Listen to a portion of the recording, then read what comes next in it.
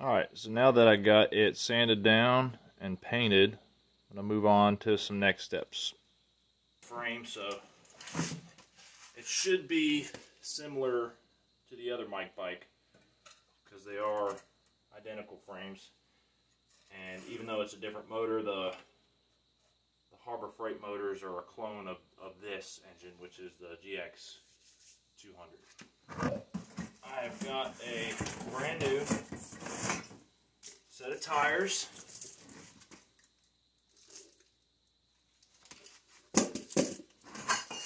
I've got the rear hub and sprocket.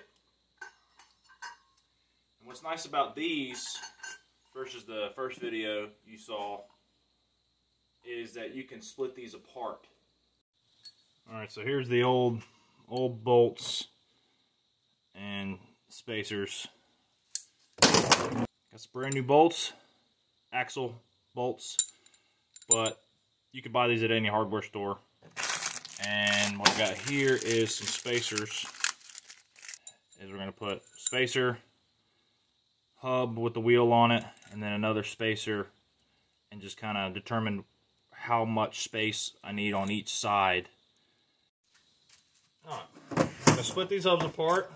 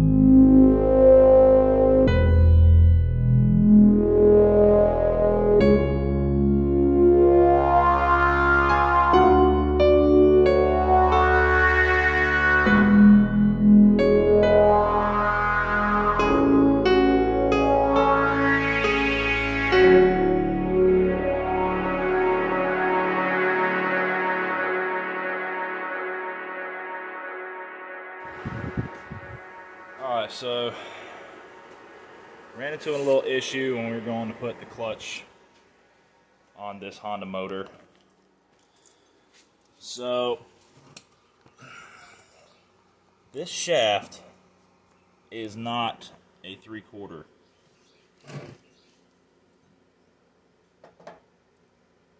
This clutch is a 3/4, but this shaft is a 20 millimeter. So the equivalent of 3/4 in millimeters is 19. So I'm gonna get my dial calipers and machinist, close your eyes. This is gonna be kind of your homemade way of reducing your motor shaft. I'm gonna use some sandpaper and a file and just gonna start the motor up and try to bring down the size so I can fit the clutch on. So, see what it does.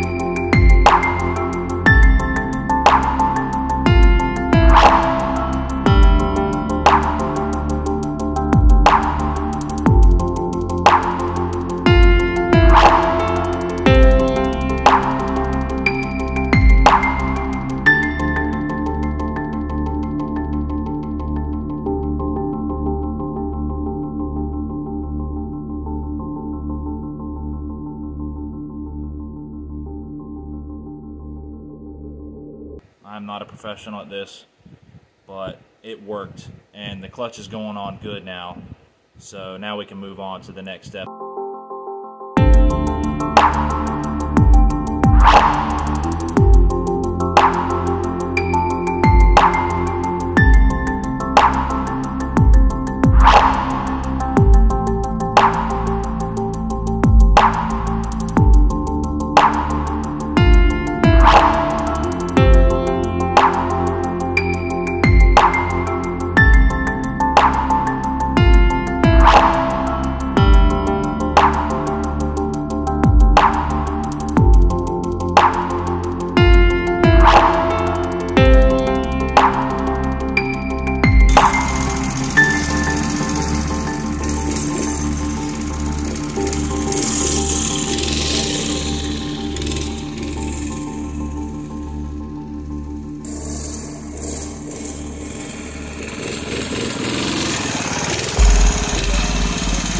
So it's hard and crap out here. You just saw me take it for a little spin, and it just puts a smile on your face.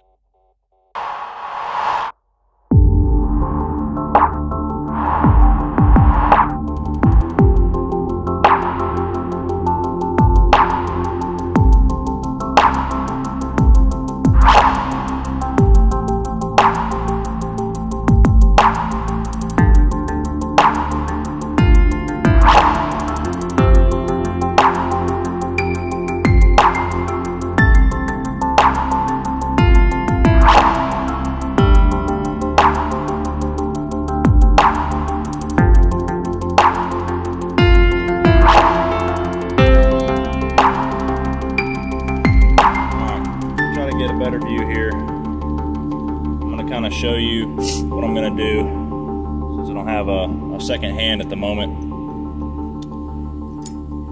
So we're going to have to cut that little piece off at the end so we can slide our throttle cable through that hole. So basically it's going to be facing that way. So when you twist the throttle, it's going to pull the cable that way, and it's going to pull this arm that way, and you can see down there that little black lever that's giving you more gas. I got this tightened down on the outer coating of the cable. I cut that piece off the end and I stuck the cable through this little block here. I tighten down that screw. So now I'm going to twist the throttle. Bam. And we're going to install a band brake.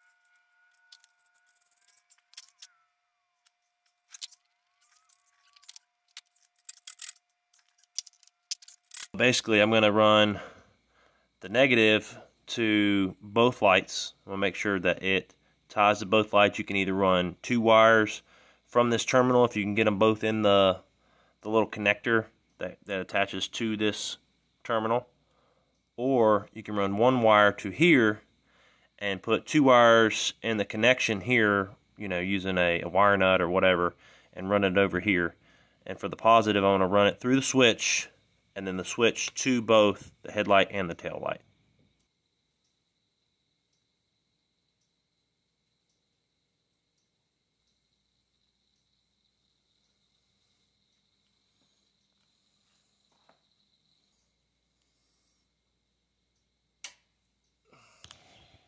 Everybody, zoom. Yeah.